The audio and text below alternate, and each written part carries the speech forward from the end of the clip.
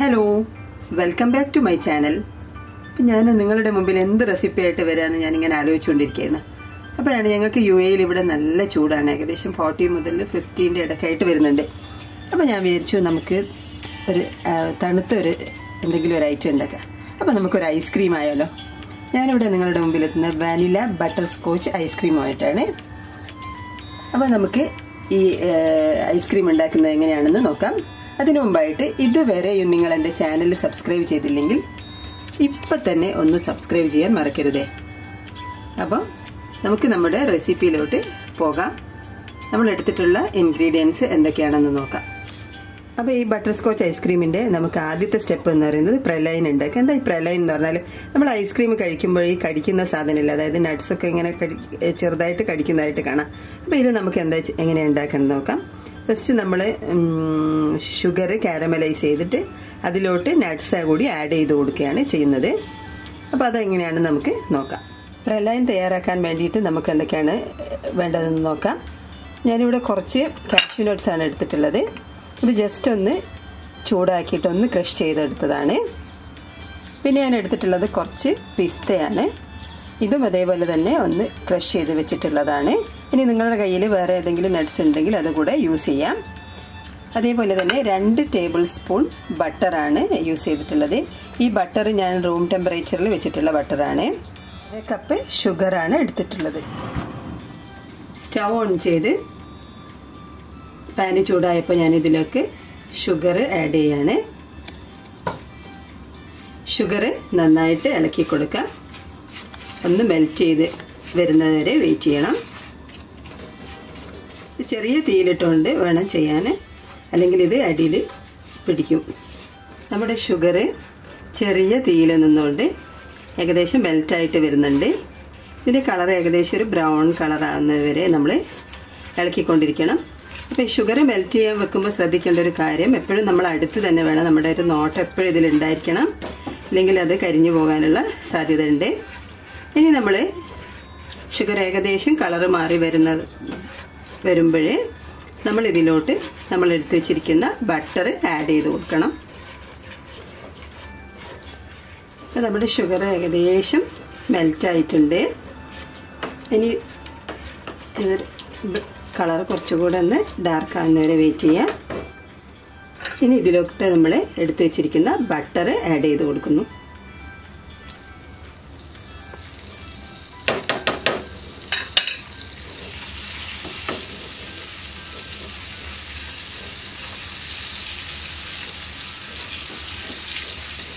അതോടൊപ്പം തന്നെ നമ്മൾ എടുത്ത് വെച്ചിട്ടുള്ള നട്ട്സ് കൂടി ഇതിലോട്ട് ആഡ് ചെയ്യുന്നു.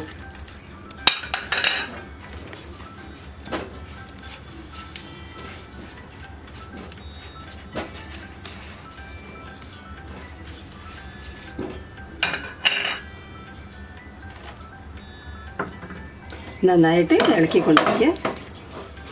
തീ എപ്പോഴും സിമ്മിൽ തന്നെയാണ് വെക്കേണ്ടത്. അപ്പം നമ്മുടെ പ്രലൈൻ ഏകദേശം റെഡി ആയിട്ടുണ്ട്. ഇതിന് നല്ല സ്മെല്ലൊക്കെ വരുന്നുണ്ട്. ഇനി നമ്മൾ സ്റ്റൗ ഓഫ് ചെയ്തതിന് ശേഷം ഇതിനൊരു പാത്രത്തിലോട്ട് മാറ്റണം. അപ്പോൾ ഇതിനെ നമ്മൾ ഒരു പാത്രത്തിലോട്ട് മാറ്റുന്നു. ഇനി നിങ്ങളുടെ കയ്യിൽ ബട്ടർ പേപ്പർ ഉണ്ടെങ്കിൽ അതിലോട്ട് മാറ്റാം, അല്ലെങ്കിൽ നിങ്ങളുടെ കയ്യിൽ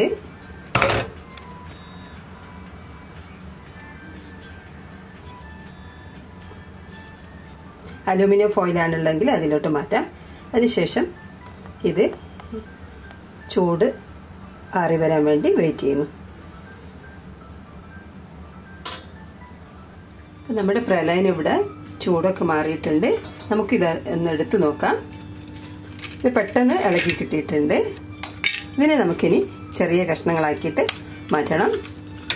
ഇത് ശരിക്കും മിക്സിയിൽ വെച്ച് ക്രഷ് ചെയ്യേണ്ട ആവശ്യമില്ല. നമുക്കൊരു പോളിത്തീൻ കവറിലിട്ടിട്ട് ജസ്റ്റ് ഒന്ന് ചെറുതായിട്ട് ക്രഷ് ചെയ്തെടുത്താൽ മതി. നമ്മുടെ പ്രലൈന് ഞാനൊരു കവറിലാക്കിയിട്ട് മാറ്റിയിട്ടുണ്ട്. അത് ജസ്റ്റ് ഒന്ന് പൊടിച്ചെടുത്തിട്ടുണ്ട്.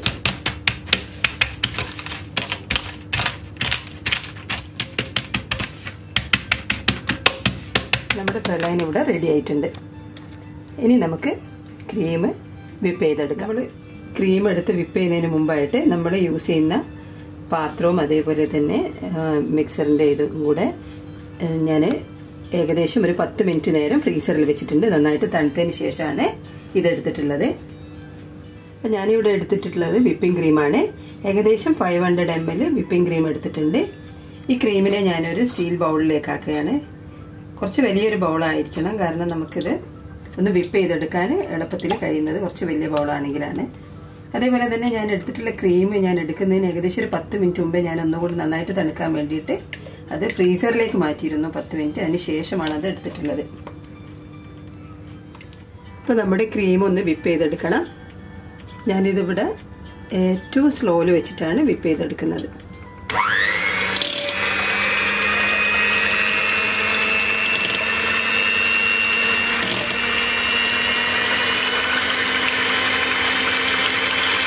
ഈ വിപ്പ് ചെയ്യാൻ വേണ്ടി നമുക്ക് സ്റ്റാൻഡ് മിക്സറോ അല്ലെങ്കിൽ ഹാൻഡ് മിക്സറോ അതല്ല ഒന്നും ഇല്ലെങ്കിൽ നമുക്ക് വിസ്കോ വെച്ചിട്ട് ചെയ്യാം. പക്ഷെ വിസ്ക് വെച്ചിട്ട് ചെയ്യുമ്പോൾ കുറേ ടൈം എടുക്കും. അപ്പോൾ നമ്മുടെ ക്രീം ഇവിടെ വിപ്പ് ചെയ്ത് കഴിഞ്ഞിട്ടുണ്ട്. ഏകദേശം ഇതേ കൺസിസ്റ്റൻസിയിൽ എത്തുമ്പോഴേ നമ്മൾ ഹാൻഡ് മിക്സർ ഓഫ് ചെയ്ത് അതെടുത്ത് മാറ്റുന്നു. ഇനി ഇതിലേക്ക് നമുക്ക് ആഡ് ചെയ്യേണ്ടത് കുറച്ച് 2 ടീസ്പൂൺ വാനില എസൻസ് കൂടി ആഡ് ചെയ്യണം. അതേപോലെ തന്നെ കണ്ടൻസ്ഡ് മിൽക്കും കൂടി ആഡ് ചെയ്യണം. ഇനി കണ്ടൻസ്ഡ് മിൽക്ക് ഇഷ്ടമില്ലാത്തവർക്ക് നമുക്ക് വേണമെങ്കിൽ ഷുഗർ ആഡ് ചെയ്യാവുന്നതാണ്. പക്ഷെ ഷുഗർ ആഡ് ചെയ്യുമ്പോൾ ഇപ്പോഴല്ല, നമ്മൾ ആദ്യം തന്നെ ഈ ക്രീം ബീറ്റ് ചെയ്യുന്ന സമയത്ത് തന്നെ ഷുഗർ ആഡ് ചെയ്യണമെങ്കിൽ മാത്രമേ ഷുഗർ നന്നായിട്ട് എല്ലാ ഭാഗത്തും യോജിക്കുകയുള്ളൂ. അപ്പോൾ വാനില എസൻസ് ആഡ് ചെയ്തതിന് ശേഷം നന്നായിട്ട് ഇളക്കി കൊടുക്കുക.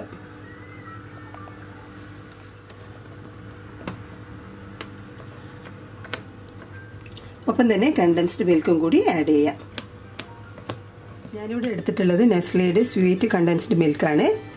ഇത് 375 ml ആണുള്ളത്. ഇത് നമ്മൾ കുറേശ്ശായിട്ട് ആഡ് ചെയ്ത് കൊടുക്കുക. ഇനി ആഡ് ചെയ്തിട്ട് ഏകദേശം ഷുഗർ ഇടയ്ക്കൊന്ന് ചെക്ക് ചെയ്ത് നോക്കുക. അപ്പോൾ നമുക്ക് ആവശ്യമായിട്ടുള്ള മധുരത്തിനനുസരിച്ച് ഇത് ആഡ് ചെയ്ത് കൊടുക്കുക. അപ്പോൾ അത് ഞാൻ ഏകദേശം പകുതിയിലധികം ആഡ് ചെയ്തിട്ടുണ്ട്. നമുക്കിതൊന്ന് മിക്സ് ചെയ്തിട്ട് നോക്കാം. ഞാനിവിടെ എടുത്തിരിക്കുന്ന കണ്ടൻസ്ഡ് മിൽക്ക് മുഴുവനായിട്ട്, അതായത് 350 ml ഇതിലോട്ട് ആഡ് ചെയ്തിട്ടുണ്ട്. അപ്പോൾ ആഡ് ചെയ്ത് നോക്കിയപ്പോഴേ മധുരമൊക്കെ ഏകദേശം റെഡിയാണ്. അപ്പോൾ ഇനി ഇത് നമ്മൾ നന്നായിട്ട് യോജിപ്പിച്ചതിന് ശേഷം നമ്മളൊരു പാത്രത്തിലേക്ക് മാറ്റണം. അപ്പോൾ അതിന് മുമ്പായിട്ട് ഈ ബൗളൊന്ന് തണുക്കുന്നതിന് വേണ്ടിയിട്ട് ഞാൻ ഇതിൻ്റെ അടിയിൽ കുറച്ച് ഐസ് വെച്ചിട്ടുണ്ട്, ഐസ് കട്ടകൾ വെച്ചിട്ടുണ്ട്. അതിൻ്റെ മേലെയാണ് പാത്രം വെച്ചിട്ടുള്ളത്. അപ്പോൾ നമ്മൾ തയ്യാറാക്കിയിട്ടുള്ള ഈ ഐസ്ക്രീമിൻ്റെ കൂട്ട് ഏകദേശം 6 മുതൽ 8 മണിക്കൂർ വരെ നമ്മൾ ഫ്രീസറിൽ സൂക്ഷിക്കണം. അതിന് ശേഷമാണ് 8 മണിക്കൂറിന് ശേഷം ഇത് നന്നായിട്ട് സെറ്റായിട്ടുണ്ടാവും. അപ്പോൾ നമുക്കിതിനെ ഒരു പാത്രത്തിലോട്ട് മാറ്റാം. ഇനി നമ്മൾ ഇതിലോട്ട് നേരത്തെ പൊടിച്ച് വെച്ചിരിക്കുന്ന പ്രളയൻ കൂടി ആഡ് ചെയ്യാണ്. കുറച്ച് പ്രളയൻ മാത്രമേ ആഡ് ചെയ്യുന്നുള്ളൂ. അതിനുശേഷം അത് ഒന്ന് ഫോൾഡ് ചെയ്ത് എല്ലായിടത്തും യോജിപ്പിച്ചെടുക്കാം. ജസ്റ്റ് ഒന്ന് ഇളക്കി ഒന്ന് യോജിപ്പിച്ചെടുത്താൽ മതി.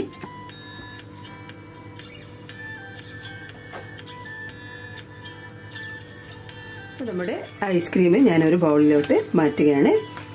അപ്പോൾ കുറച്ച് ഐസ്ക്രീം ഇതിലേക്ക് ഇടുകയാണ്.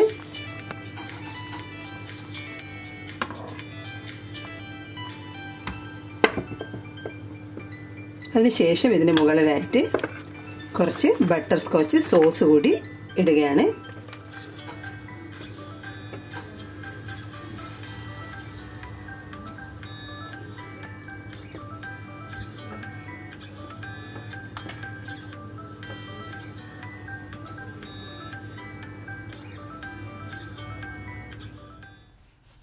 അപ്പോൾ നമ്മുടെ ഐസ്ക്രീമിൽ ഞാൻ കുറച്ച് ബട്ടർ സ്കോച്ച് സോസ് കൂടെ ആഡ് ചെയ്യുന്നുണ്ട്. ഇത് ഞാൻ ഉണ്ടാക്കുന്നത് എങ്ങനെയാണെന്ന് ഈ വീഡിയോയിൽ ഞാൻ കാണിച്ചിട്ടില്ല. ഇത് മറ്റൊരു വീഡിയോയിൽ ഞാൻ ഇട്ടിട്ടുണ്ട്, ബട്ടർ സ്കോച്ച് സോസ് എങ്ങനെയാണ് ഉണ്ടാക്കുന്നതെന്ന്. അതിൻ്റെ ലിങ്ക് താഴെ ഞാൻ ഡിസ്ക്രിപ്ഷൻ ബോക്സിൽ കൊടുത്തിട്ടുണ്ട്. ഇത് ആവശ്യമാണെന്നുള്ളവർ ഡിസ്ക്രിപ്ഷൻ ബോക്സിൽ ചെക്ക് ചെയ്ത് കഴിഞ്ഞാൽ നിങ്ങൾക്കത് ലിങ്ക് കിട്ടും. ഇനി ഇത് ഇല്ലാതെയാണെങ്കിലും കൂടി നമുക്ക് ബട്ടർ സ്കോച്ച് ഐസ്ക്രീം ഉണ്ടാക്കാം. ഇനി കുറച്ചുകൂടി ഐസ്ക്രീം ഇതിന് മുകളിലിട്ടാണ്.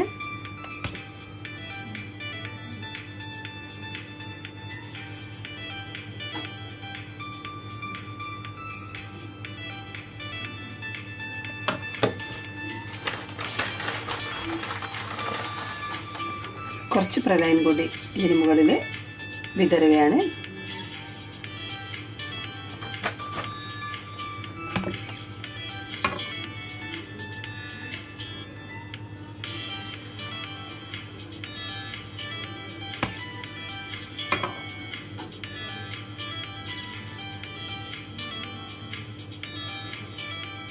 നമ്മുടെ വാനില ബട്ടർസ്കോച്ച് ഐസ്ക്രീം ഇവിടെ റെഡി ആയിട്ടുണ്ട്.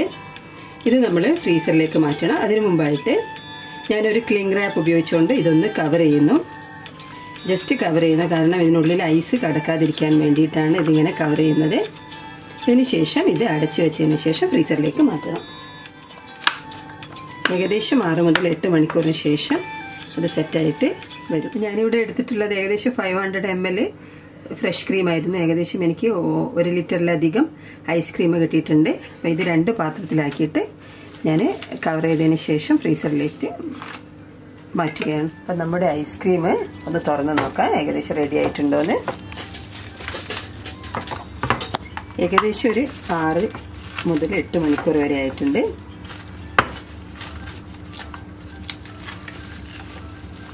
വാവ്, ഇപ്പോൾ ടേസ്റ്റി ആയിട്ടുള്ള ഐസ്ക്രീം ഇവിടെ റെഡി ആയിട്ടുണ്ട്. നമുക്കിതിനെ ഒരു സെർവിങ് ബൗളിലേക്ക് മാറ്റാം. നിങ്ങളുടെ കയ്യിലൊരു സ്കൂപ്പർ ഉണ്ടെങ്കിൽ അത് സ്കൂപ്പ് ചെയ്തിട്ട് എടുക്കാം, അല്ലെങ്കിൽ സ്പൂൺ വെച്ചിട്ട് ഇതേപോലെ എടുത്തിട്ട് ശേഷം നമുക്കൊരു ബൗളിലോട്ട് മാറ്റാം. അപ്പോൾ നമുക്ക് നമ്മുടെ ഐസ്ക്രീം ഒന്ന് ടേസ്റ്റ് ചെയ്ത് നോക്കിയിട്ട് അഭിപ്രായം എന്താണെന്ന് നോക്കാം.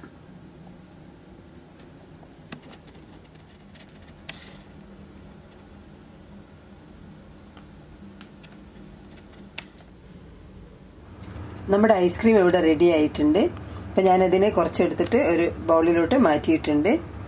അപ്പോൾ നിങ്ങൾക്ക് എൻ്റെ ഐസ്ക്രീം ഇഷ്ടപ്പെടുകയാണെങ്കിൽ നിങ്ങളതൊന്ന് ലൈക്ക് ചെയ്യാനും അതേപോലെ തന്നെ നിങ്ങളുടെ ഫ്രണ്ട്സുമായിട്ട് ഷെയർ ചെയ്യാനും മറക്കരുത്.